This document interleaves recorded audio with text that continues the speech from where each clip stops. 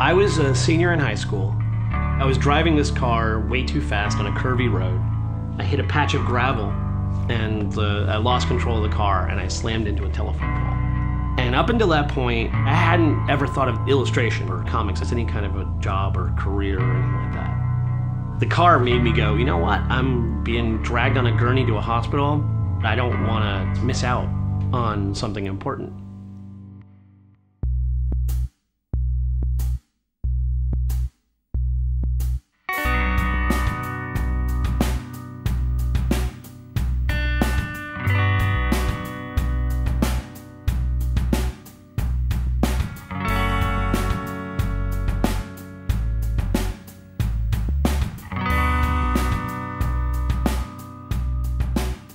Is there a monster or character that you've drawn?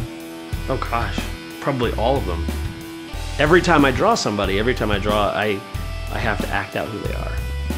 So imagine if I'm sitting at a coffee shop, there are times like I know for a fact, there are times I'm sitting there and I'm drawing, oh, this character, there's a horrible noise and the character's holding his head. What does that look like? And I'm like, this? Okay.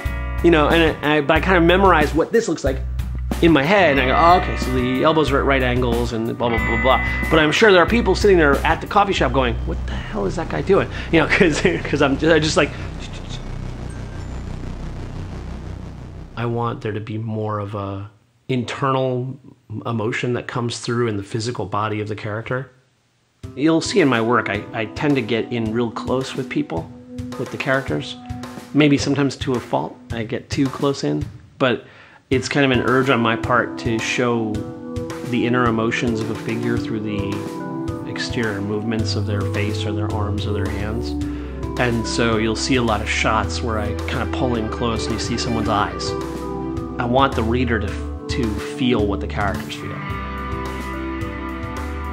Right now I'm working on The Only Living Boy, about a 13-year-old boy, Eric, who runs away from home, falls asleep and finds himself awaking in a crazy fantasy world filled with monsters and crazy aliens, and the world around him is in constant transition, so there's no solid ground. So he has to make his own solid ground. And I think we all live with that. You know, 50 years ago, you got a job and you stayed at the job for 50 years, you know. And I remember when I went to art school, this was a big thing, like, oh, well, how are you going to survive? You can't have a regular job as an artist. But what I found is, because I've been a freelance artist for as long as I have, you know, doing this for 20 years now, is things I've built myself are the foundation upon which I stand. And I think that's the lesson that every kid needs to hear.